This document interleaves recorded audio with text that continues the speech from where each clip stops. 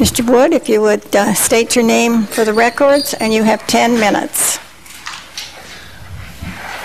I had a brilliant overhead presentation put together for you, but it seems that technology always gets in the way. My name is Dr. Brian Wood. I'm a civil engineer with significant project experience.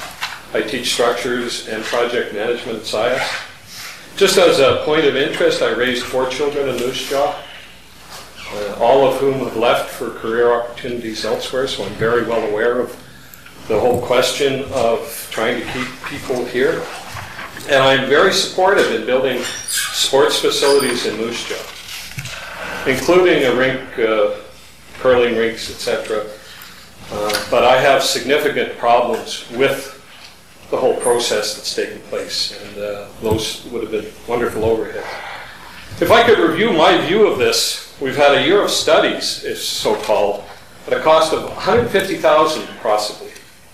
No real objectives set right from the beginning. An obvious, I love this statement, I wondered about it, an obvious hidden agenda throughout.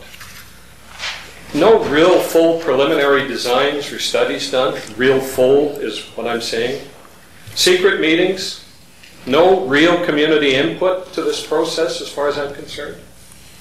A confidential report that has nobody's name on it. I looked through the report itself and couldn't find anybody that was willing to actually put their name on the report that went to you. Constant bullying. I'm sorry to say this, but people saying, if we don't do this, the Warriors leave. If you don't do this, I'm not going to spend $40 million. If you don't do this, I'm not going to give money towards the Multiplex. My interest in this came 2 years ago when a motion went to council to build a multiplex of the type that was suggested in Chilliwack at the Civic Center. 6-1 the vote went through on that. And at next council, I've never seen so much bullying in my life. People coming to council from a certain area to bully council into changing their minds. And there's no need to remind you we'd be getting ready to open it next fall if that hadn't happened. A quick vote was taking place. I didn't even get to look at this before the vote was taking place because people were stopped at the door trying to get in here and couldn't get a hold of these reports. And if you don't think so, there's an unsatisfied community out there. I realize straw polls aren't worth very much, but 80-some-odd% of people dissatisfied with council's actions on this matter. In my analysis of the steering committee's report, and I do this fairly constantly, I thought I'd hold this up. The number of red marks on that report, that's what I do for a living.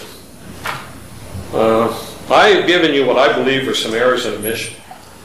First of all, a complete lack of risk assessment. There was no risk assessment done in this. And nowadays, if you're doing a project of $60 million and you don't do a risk assessment, beware.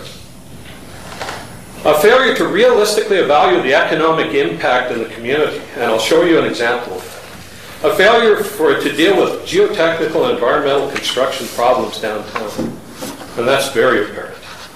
A failure to deal with the downtown parking problems in spite of what the actual reports that came to that committee said. A failure to recognize design and construction differences among sites. Construction is not a general thing, it's site specific. And there are very big differences between these. The assessment of matrix and evaluation, as far as I was concerned, was incredible. I don't know where you got, it was very obvious to me it was set up to get one result. I'm sorry to be giving my opinion on this, but that's it. A complete lack of consultation. I'm sorry, I don't believe the consultation that took place before the vote was the type of consultation needed. And I'll point out to you that Medicine Hat, having hired a consultant, having brought in a recommendation, the first thing that they did after the recommendation came in was to ask the community what they thought. Nobody asked the community what they thought of this report. I'm sorry. The incomplete designs and cost estimates. Having 3 cost estimates that are order of magnitude cost estimates doesn't get you a better answer. They all have the same relative error. Financial analysis that doesn't deal with concrete facts. Well, maybe we can sell this. Maybe we can do that. Maybe I can win the lottery. Maybe doesn't cut it when you're doing $60 million projects. And as far as I'm concerned, due diligence non-existent. And I know people were saying we've done our due diligence. If that's due diligence, I wonder. What's a risk assessment? Look at some of the negative impacts on the adjacent businesses, and I'll show you something about that in a minute. Assess the effects on the warriors and their sustainability. Mr. Chow, you're here, you're not here, I'm sorry, you represent the warriors, but I would think the warriors would be very concerned on the impact on their attendance, possibly, of this building, and I'll show you a couple examples. Prospects for real income beyond that, I'll show you. And the whole question of cost overruns. Whoops, I always go too fast. Just to give you a really good example, and if I stopped here, it would be enough.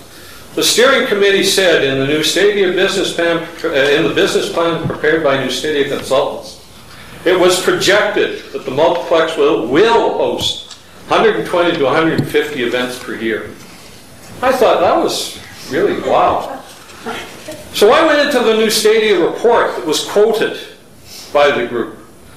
New Multiplex facilities typically schedule 120 to 150 events per year, depending on location, community support, which is often based on demographics, entertainment options, and disposable income. Further down, New Stadia has projected only 12 concerts and family shows per year in the business plan. Now, is that just because somebody couldn't read? Or is that what often is called strategic manipulation of the facts?